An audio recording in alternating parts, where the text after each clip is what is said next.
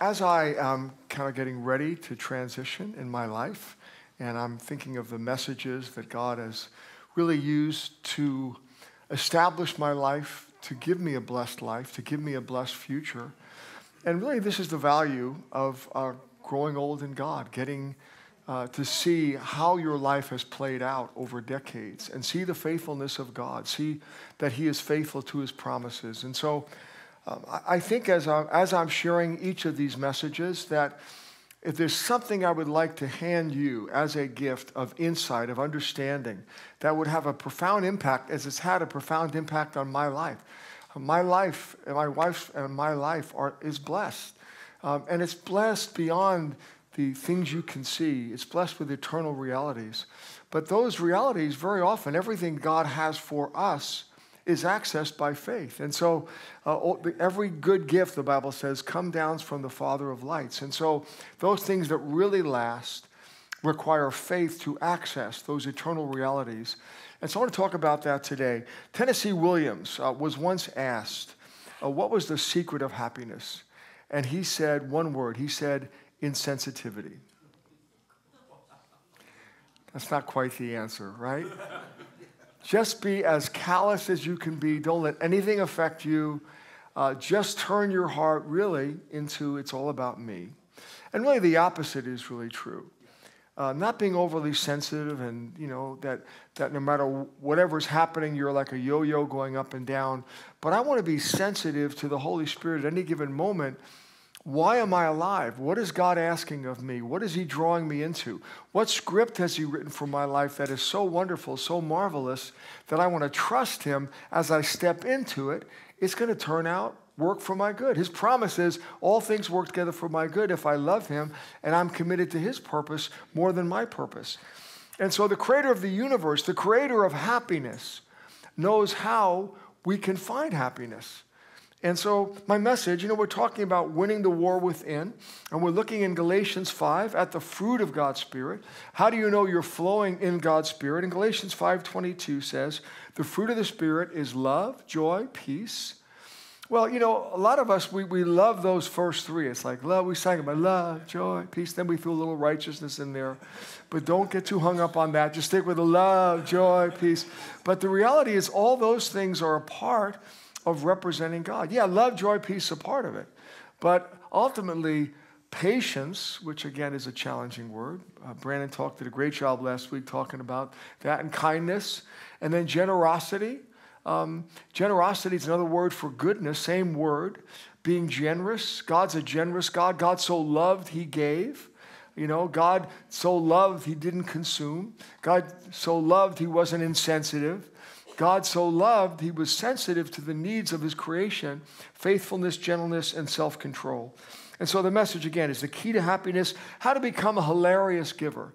Why would I use the word hilarious? Because God does. He talks about, in the word it says, be a cheerful giver.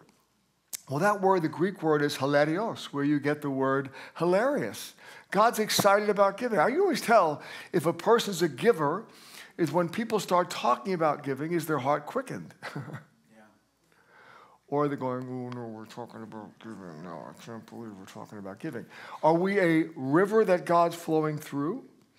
And, Paul the Apostle said this in Acts 20. It's more blessed. Jesus said it's more blessed to give. Makes one happier in the Amplified Version. More to be envied to give than to receive. When it says it's hard to find a rich man in 10 with a satisfied mind, it's talking about those who consume it for themselves. But when you see a giver, when people, thousands of them went to India to work with Mother Teresa, not because of the perks around the pool, but it was because she was laying her life down and they were so drawn to her giving heart, they wanted to be around someone who had found true wealth. And they did things that they didn't think they could do. So what would make you happier in the long run? Would it make you happier to be a stagnant pond with nothing flowing in or out? Or would it make you happier to be a rushing river? Now, the challenge in life is that we all think, well, I don't have enough to give. And yet we all have something to give. Every one of us have something to give. I mean, the Bible talks about time, talents, and treasures. Every one of us, we have the same amount of time every day. You know, none of us have a longer day or a shorter day.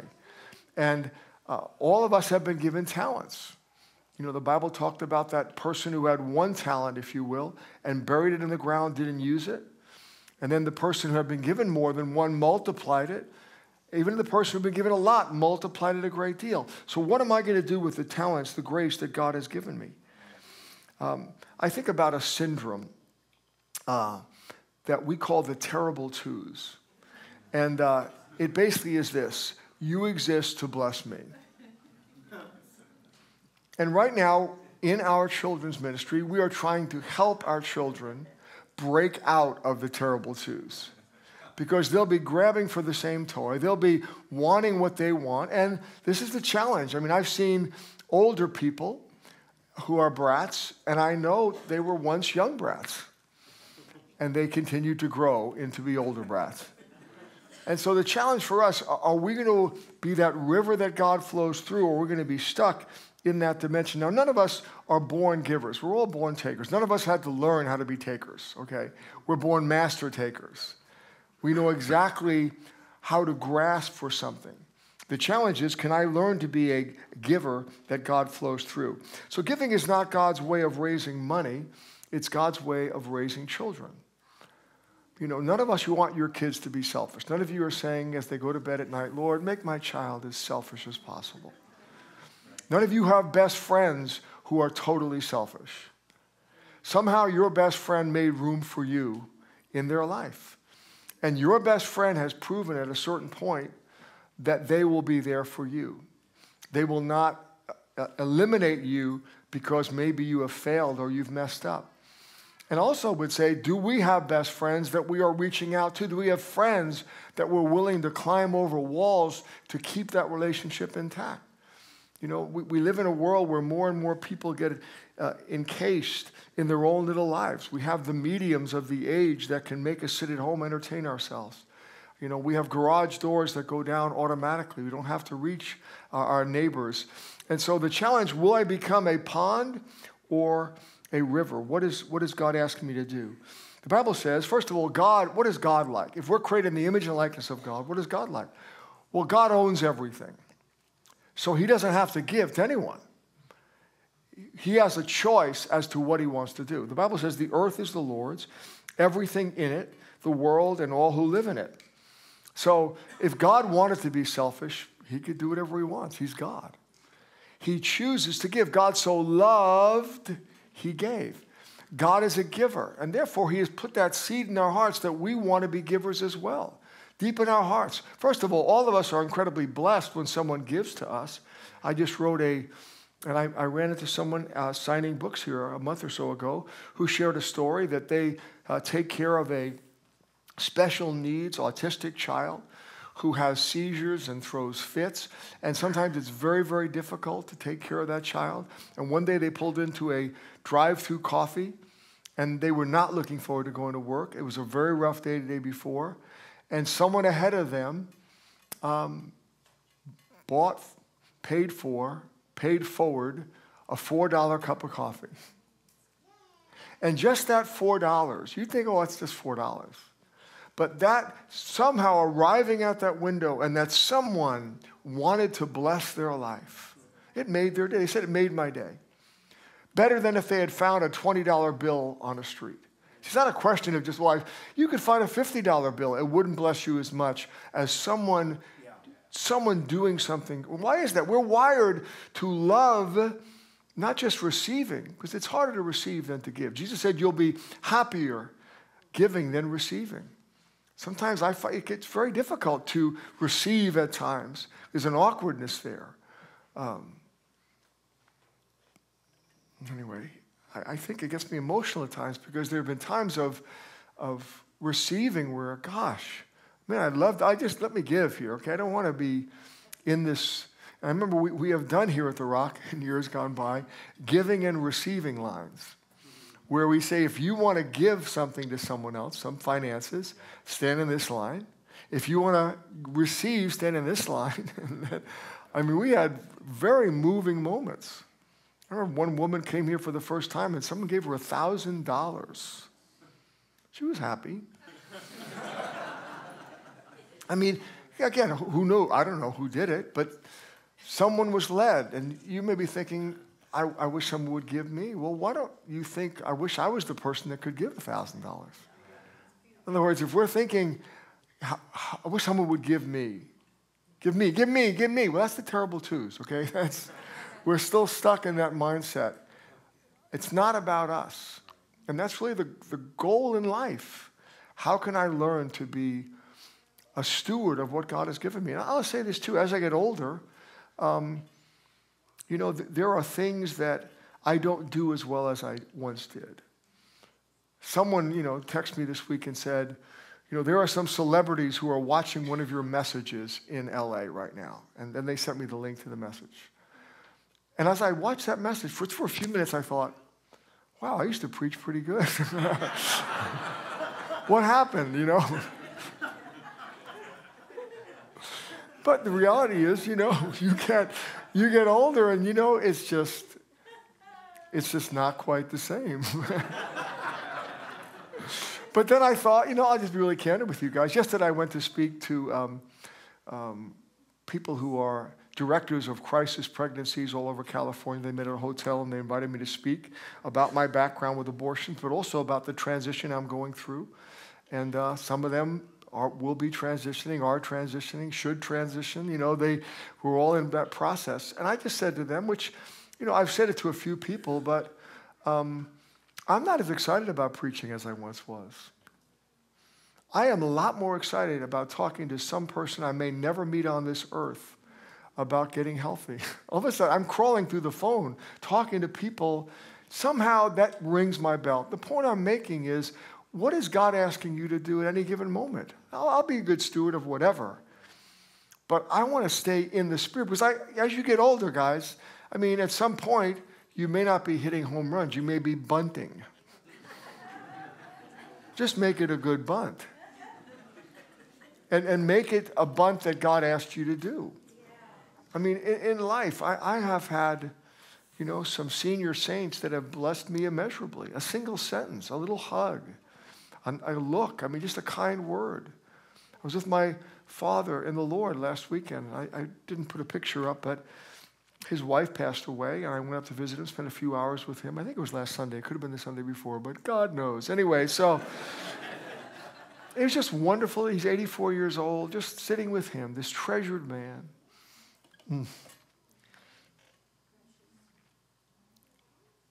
But he still had something to give me. Every sentence that he would share, because he knows Jesus.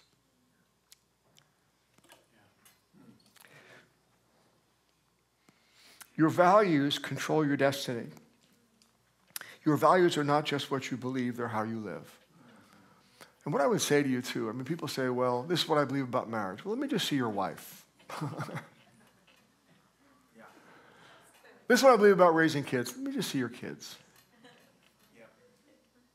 Let's just talk. Let's just deal with reality here.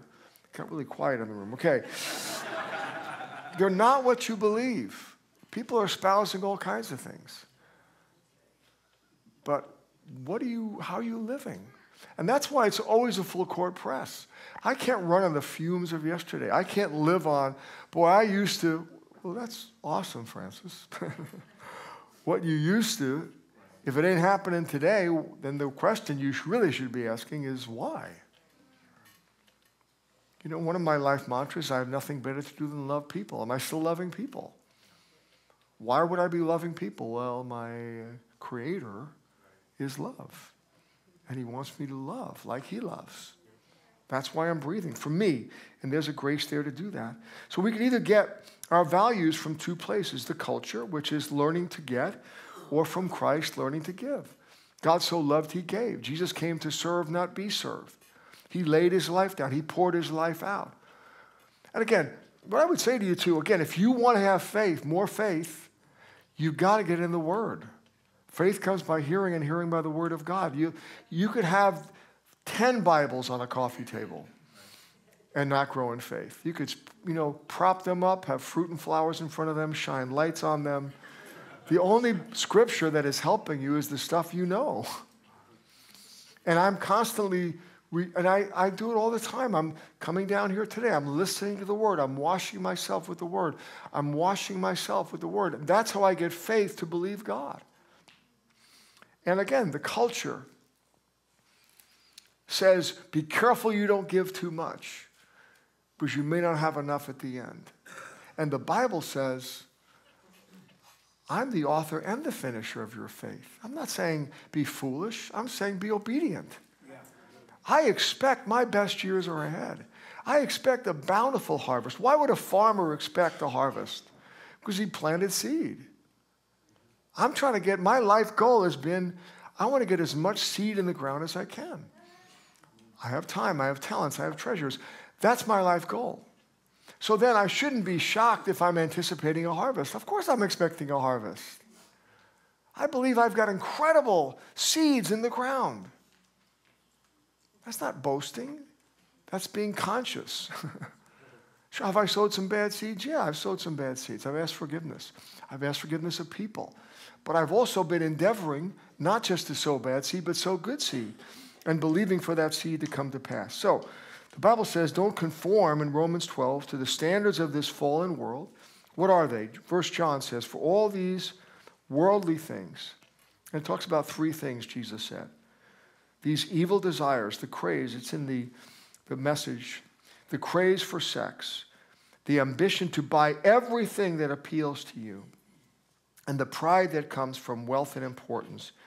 These are not from God. Interesting, 2 out of 3 of them involve money and things. I didn't write this. Don't get upset with me. But this is part of the seduction of life. What are you building? Are you building your little kingdom, or are you building his kingdom? Your kingdom will be gone really soon, like 45 more minutes, gone. And so I want to sow for eternal things. Paul said, for me to live is as luxuriously as I possibly can. Is that what he said? For me to live is Christ, to die is gain. You know, I want to be excited about laying my life down, not dread it. I want to be excited about God asking me to give, not dread it. God is asking me to give regularly of my time, my talents, and my treasures. He's not trying to empty my bank account. He's trying to open my heart. He's not trying to empty me. He's trying to fill me. So, what would you say is for you to live? For you to live as your kids, your career, your things. What is the thing that rings your bell the most? I understand we all need some downtime. We all need to relax and rest and enjoy life. That's it. But I've had some incredible meals, but none of them would be listed as the top 100 events of my life. I had a steak once. No, it's not even in the 1,000 top things of my life. So Matthew 6, Jesus said, seek what? Seek first the kingdom of God. The God of the universe would know what we should seek first. We're hardwired for that. Seek first God's kingdom. God is willing. The Bible says that God, in the message in Matthew 5, God is willing to give in obscurity. He says, don't let your left hand know what your right hand's doing. He doesn't grandstand it. The God of the universe, who's made every beautiful thing, he doesn't have this morning sunrise is brought to you by God. And every flower has a little stamp made in heaven. Don't forget where it came from. He allows atheists to watch his sunrise and sunsets. He doesn't charge an atheist. He doesn't say, just for all your atheists, remember, it's me, guys. I did this. I was an atheist for 7 years. I watched sunsets and sunrises and enjoyed them all. And he didn't charge me. One of the most familiar verses that we know is, give and it shall be given to you. It flows. Give and it shall be given to you. Give and it shall be given to you. God could say, give, and don't ask me why. Give or else.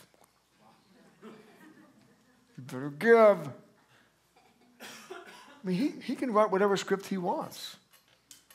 If you're thinking he's just powerful, you know, there are totalitarian dictators who are powerful, but there's nothing generous about their power. I mean, now the former chaplain of the U.S. Senate, Richard Halverson, wrote, Jesus Christ said more about money than about any other single thing. Because when it comes to a man's real nature, money is of first importance. Money is an exact index of a man's true character. Jesus spent 15% of his recorded words in the Bible talking about money. Remember when rich Zacchaeus said that he would give half of his money. This is a guy who had been stealing from people. Said he would give half his money to the poor and pay back 4 times those he had cheated. Well, Jesus didn't say, hey, great idea. Give me knuckles. Come on, that's awesome. Jesus said, salvation has come to your house. Ooh, man, that's better than a knuckle sandwich. You see, the truth is either God's the Lord of our money, because wherever your treasure is, there's your heart, or he's not Lord at all. Okay, I said this before. My wife asked me on our wedding day to be 100% faithful. She's obsessed over this thing. I mean, how about on my birthday? I may be unfaithful. She goes, no, I want 100% faithful. How many think that's unreasonable? Would you stand right now?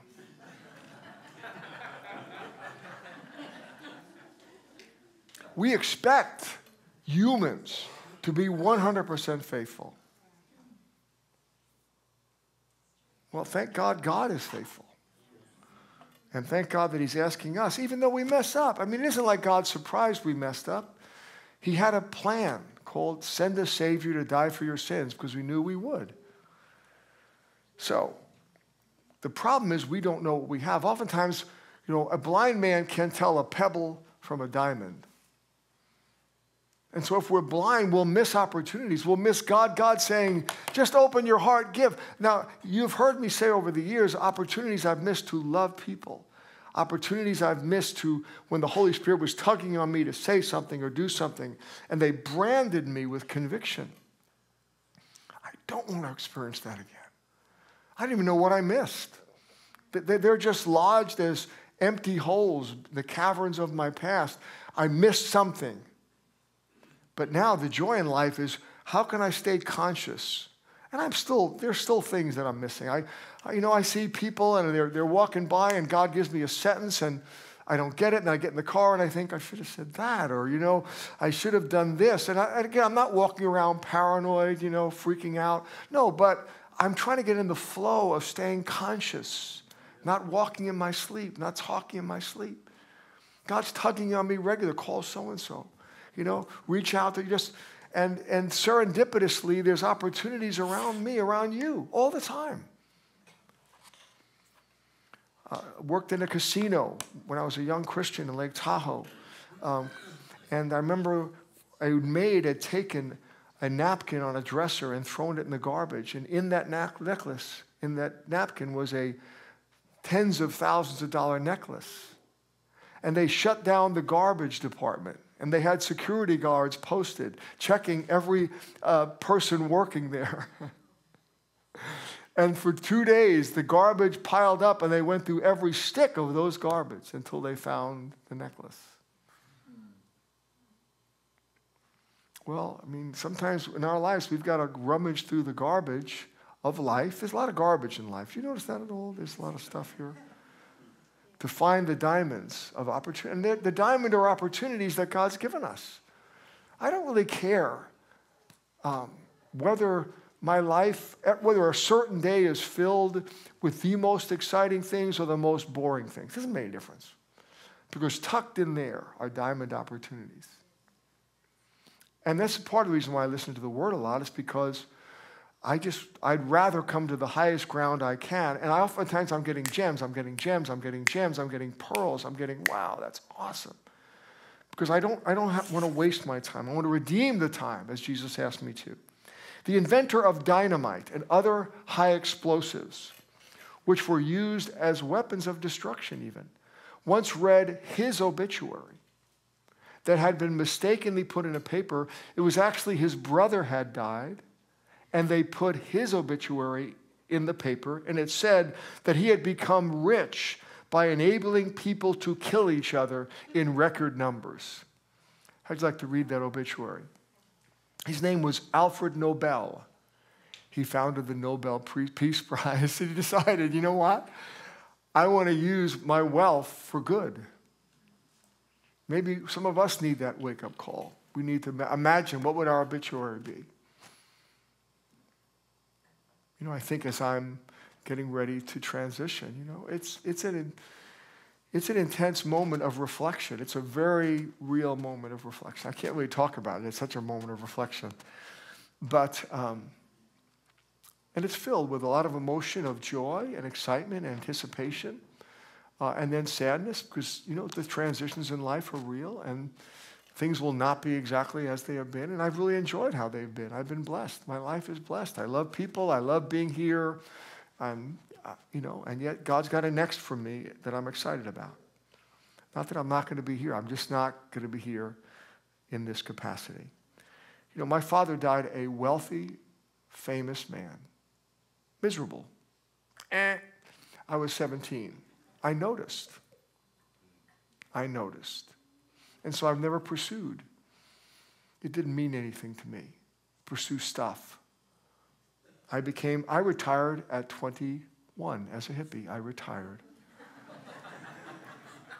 Came out of retirement, but Matthew 13. The kingdom of heaven is like treasure hidden in a field. When a man found it, he hid it again. And then, to his joy, went and sold all that he had and bought that field. Would we sell all that we had to find that treasure called heaven? Kingdom of heaven is hidden. It's hidden. So here are 3 recommendations, 3 suggestions on being a giver. Number 1, give generously. Don't be stingy. Don't be a miser. I love the movie Christmas Carol, the original version I saw, 1951 version with Alistair Sim was Scrooge. And he came to his senses and went to his nephew's house finally and came in the room, and they would never thought they would have seen him again. And he said, "Would you forgive a pig-headed old fool for having no eyes to see nor ears to hear all these years?" And that, to me, if that's not a born-again expression, would you forgive a pig-headed old fool for having no eyes to hear, no ears to hear? Anyway, you got the point. If you can't see with your eyes, let me tell you something, or hear with your ears. Mark 14, while he, Jesus, was in Bethany, reclining at the table in the home of a man, just heard this on the way down today, known as Simon the leper. I just love this. Jesus is hanging out with Simon the leper. Not a lot of folks were hanging out with Simon. He was unclean. No one went to Simon's house. A woman came with an alabaster jar of very expensive perfume, made of pure spikenard. She broke the jar and poured the perfume on his head. You would think from the response of people that she had broken the jar on his head. No, she broke the jar and then poured the perfume on his head. 2 days before Passover, 2 days before he would be crucified, anointing him for burial. She didn't know. It wasn't like, no, she just was being obedient. This is part of the thing about life, guys. I don't want to miss amazing adventures that God's written for my life. I want to be fully conscious.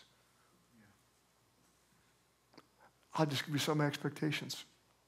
I expect to live a very long time. I expect to be healthy. If I die sooner, I'll just go to heaven. I can handle that.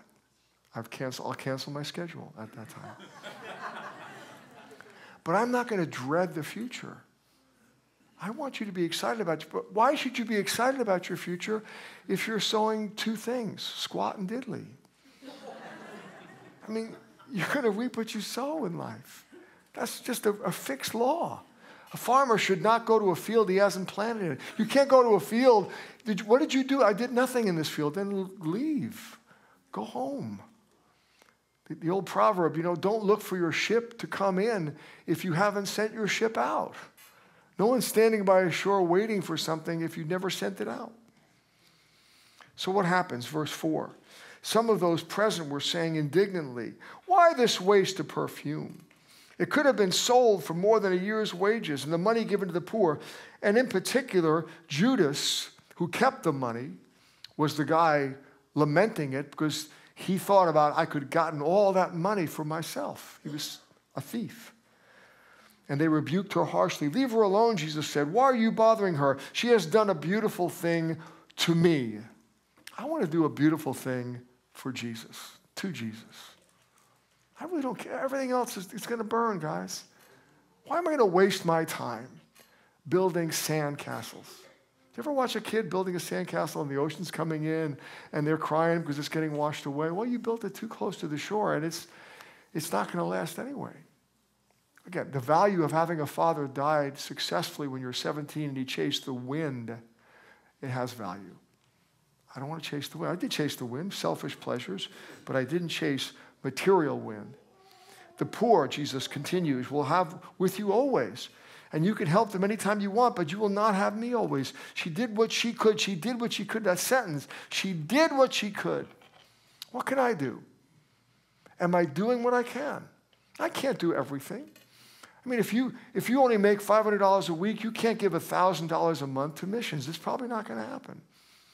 You do what you can. The widow who gave the 2 mites, Jesus said, had given more than all the wealthy people who gave out of their abundance. Just wrote a check. Didn't affect their livelihood. Didn't affect how they lived. I tell you the truth. And again, Jesus never has to say, let me break from tradition. I'll just be truthful. I mean, every sentence he said was truthful. But what he's saying right now, I will tell you something amazing. I will tell you something that will blow your minds. This is amazing. She said, wherever the gospel is preached throughout the world, this is a prophecy. This is throwing the long ball. Wherever the gospel is preached throughout the world, what this woman has done will be spoken of in her memory. How many of you, wherever the gospel is preached, they're talking about things you've done? This unknown quantity, this nameless person in the Bible, took something very precious, poured it out on Jesus, was mocked for doing it. And let me say, if you're going to be a Christ follower, you will be mocked. I saw it in one of the chapters I was listening to on the way down. If they hated me, they'll hate you. It's just the way it is. Not that we are obnoxious and they'll hate us, but that's just the way it is. If you're going to follow Jesus, the world's not going to affirm you in that. So we can always get more money, but we can never get more time. And our talents are God's gift to us. What we do with them is our gift to God. People say, if I just had his or her gifts. I think that's one of the value of celebrities, is you see people with incredible gifts who basically, we learn from them that riches and fame don't make a person better. I mean, as you watch, the famous die and, have broken lives, and you go, I don't think these are, even Kevin Costner said, I can't think of one thing that makes fame worth it. Not one good thing. So don't wish, and again, 80% of young people want to be rich and famous. And that's a sad reality because it's not going to satisfy. Second thing, give joyfully. Jesus said, or Paul said, actually, remember this. Why would Paul say remember this? Because we're going to forget it. Whoever sows sparingly will reap sparingly. Whoever sows generously will reap generously. Each man should give what he has received in his heart to give, not reluctantly, not under compulsion. For God loves a hilarious giver, a cheerful giver. Not hysterically. I don't have to, be anxious about giving. I want to be anxious for nothing. There's a time when I have to say no. A good no can spare you a lot of pain. A lot of us have said yes to things you should have said no. There are things I begged God to do that were good projects. I'm glad he didn't do it. I'm glad he didn't do it. I don't want to be doing that. I would have been consigned to something I wouldn't have wanted to do over time. Deuteronomy. You know, God doesn't want to clean you out. He wants to clean you in. He gave you manna, God did, to eat in the desert, something your fathers had never known. Why? To humble you and test you, so that in the end, it might go well with you. You know, we're all going to be humbled and tested. What's the end goal? The end goal is it's going to go well. Don't whine when you're humbled and tested. Rejoice. The Bible even says, humble yourself under the mighty hand of God. I'm not waiting for God to humble me. That's ridiculous. You don't want to wait that long. You know, I like a strategy of humility. A strategy of humility, if God gives grace to the humble and resists the proud, then God, where can I, in obedience, be humble and activate your grace? It's called a strategy of humility. What can I do now that will humble me to activate your grace and see the life and power of God? Guys, this is the way to live. I'm talking, this is it. This is like my will and testament here. This is how to live. Any other way to live, you're wasting your life. Why live that way? Live, be a giver. Okay. You say, well, I'm not sowing anything. Everyone's sowing something. Right now, as you're listening, you're sowing. You're sowing faith in what you're hearing, belief where you're going. Could you shut up? I want to go home. What time's lunch? Change the subject. We are all sowing something. And whatever we're sowing, we're going to reap. If we're sowing stingy, you're going to reap stingy. Sowing generous, you're going to reap generous. 2 Corinthians 9, we're almost done. God is able to make all grace abound to you. How much grace? All. So that in how many things? All. At how many times? All. Having how much? All. Wow, there's a lot of alls here. All that you need, so you will abound in every good work. So when he says God's able, God's able, God's able, then he gives you the key to that. Now, he who supplies seed to the sower, who supplies the seed? God. He provides the seed for a good attitude, for a good response, for an obedient act. He'll provide that seed. He'll give you the grace you need to do. And bread for food will also supply your store of seed. I love that. I want to have a store of seed. I don't want to be, I can't. I don't want to be, I don't have it. I want to be, if you're asking me to do it, Lord, I'll do whatever you want me to do. And will enlarge the harvest of your righteousness. Verse 9. And what will happen then? You'll be made rich in every way so that you can be generous on every occasion. Now, you think this is hyperbole. This is overstatement. Come on, God. Well, yeah, every obedient moment. In life, you're going to go, you're not going to be led to do that. You're not going to be led to do that.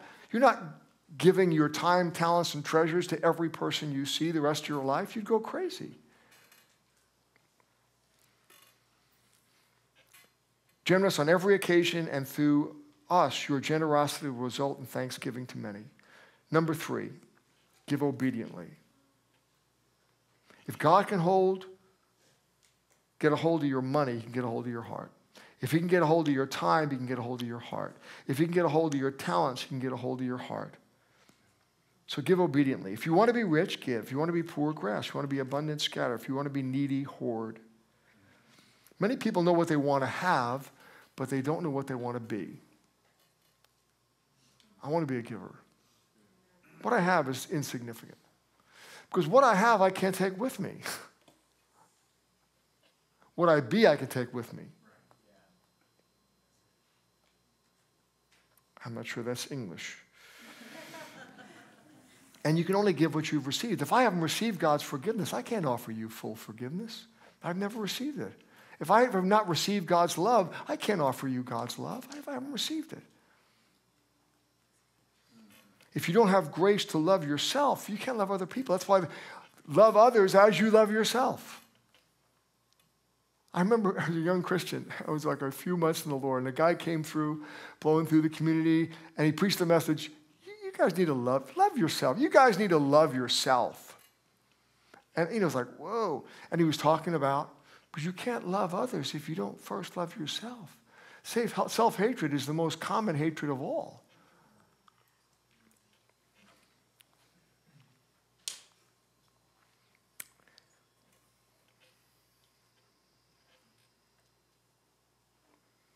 Why are the most memorable things acts of giving? My niece went to Poland as a missionary.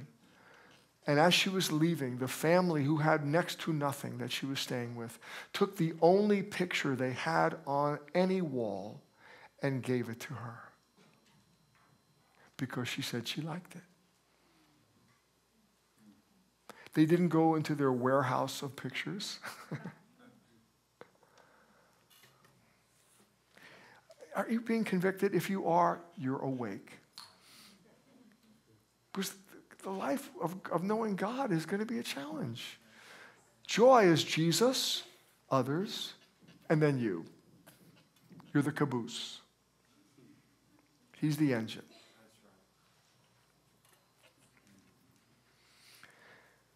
Why are first fruits better?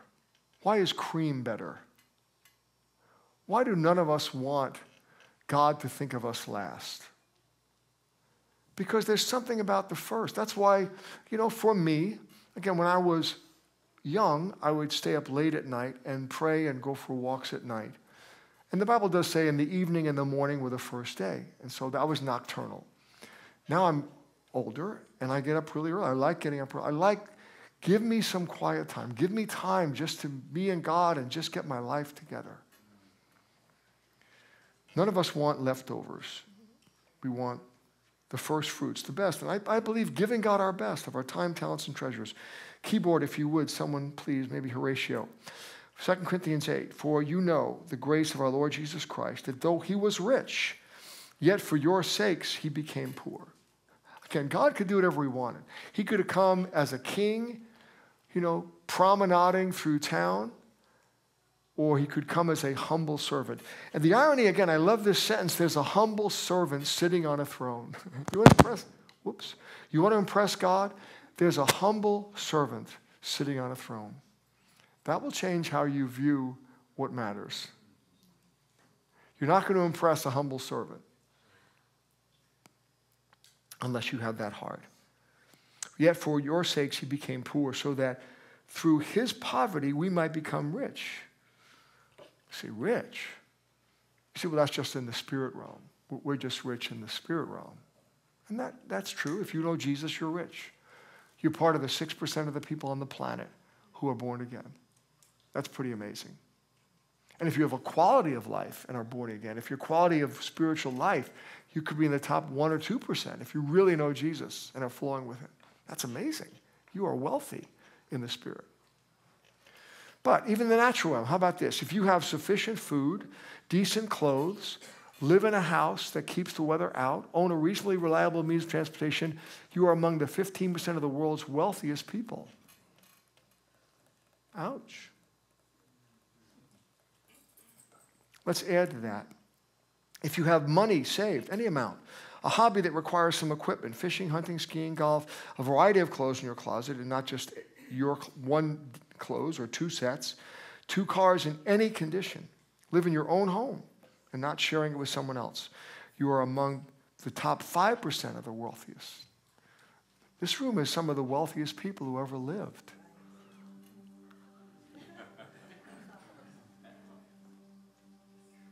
And we say, if I had more, I'd give more. No, you wouldn't. What we do is who we are. What we give is who we are. Tell someone from Mexico or Cuba or Haiti you're not rich. They're not migrating here for the weather. I remember talking to a pastor who was helping Russian Christians come to Sacramento, of which we have lots. And he said, I remember taking them to just a normal supermarket. And I'm walking down the aisle with them, and finally they're stopped and they're huddling. And they're just crying. And they said, never in our wildest dreams could we imagine people living like this.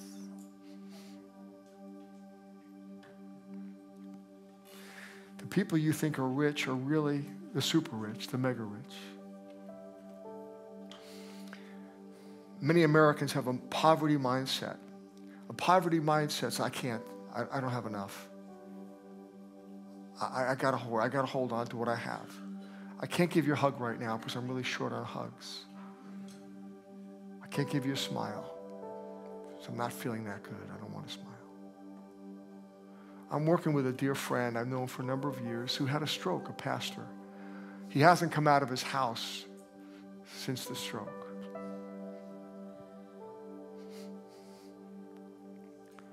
So I'm sending him one of my books just to kind of spoon feed him. But he made a commitment 2 days ago. He said, okay, I'm going down to Starbucks. I'm going to walk down to Starbucks. I'm going to limp down to Starbucks.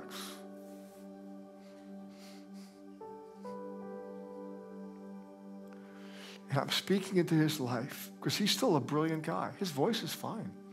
His body's just messed up. I said, the mediums of this age, my friend, are going to enable you to talk to people you'll never meet on this earth. And you're going to help them. Because you're part of that, I believe, 1% who really know Jesus, though you're stuck right now. You're barricaded in your room. Who is there that if you got whole enough, if you became a river that God could flow through, that you could help them? You could climb over the walls of hurt and pain and love them. I want to live convicted. I want to live convicted. I love the expression, if you're not living close to the edge, you're taking up too much room.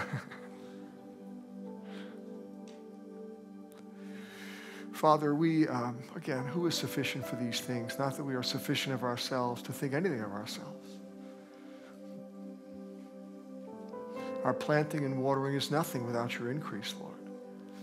If you didn't author it, we'll never finish it. It's not even worth doing. So we're not having to be creative. We don't have to be creative. We just have to be obedient. That's where the sweet spot is.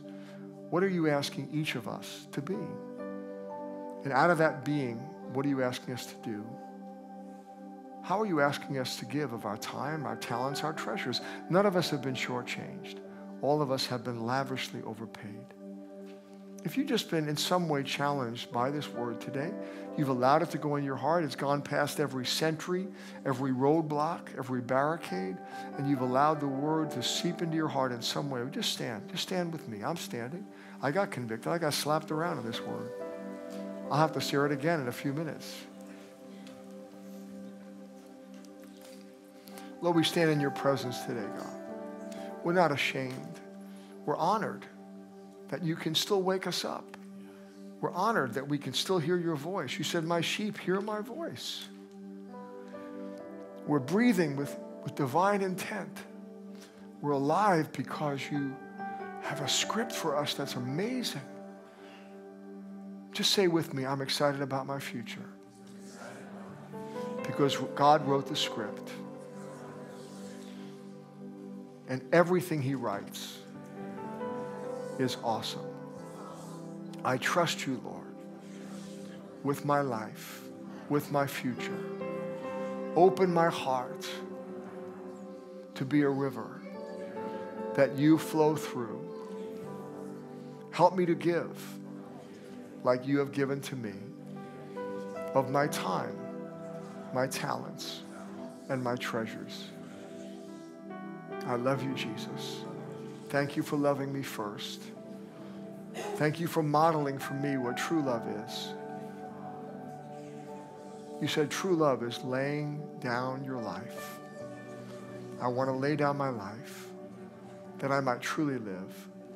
Lord, I bless your people, Lord. I thank you for each one in this room. I thank you for each of their hearts and minds, their lives. I pray that they, as they walk out, may be shaking their head going, wow, what do I do with that? That you would show them what they can do, line upon line, step by step, here a little, there a little, from glory to glory. They don't have to rush out to do something. They just need to learn to flow, learn to dance, let you lead. And you will guide them step by step. You'll baby step them the rest of their life. But I bless them now in the name and the authority of Jesus Christ. Everyone said, amen. If you need prayer,